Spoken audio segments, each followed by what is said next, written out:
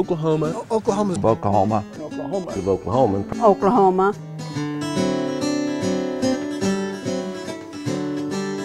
Large springs like this develop along fracture systems within the rocks. You'll see a lot of rock outcroppings throughout the park.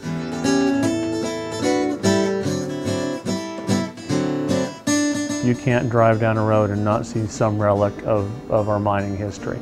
You can find selenite not only at the Great Salt Plains, but here at the Midgley Museum in Enid, Oklahoma.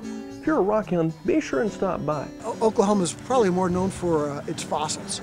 This is sort of like CSI, but dealing with really, really cold cases. We had a rift, a place where the crust was pulling apart, and in that rift, magmas came up of various kinds.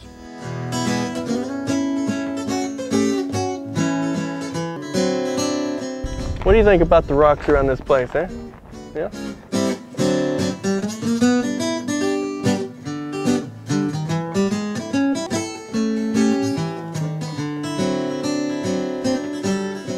Like I say, you take for granted what's in your own backyard.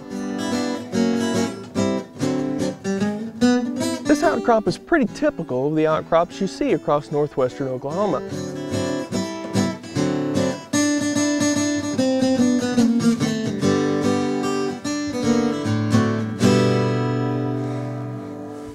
Be prepared to get muddy.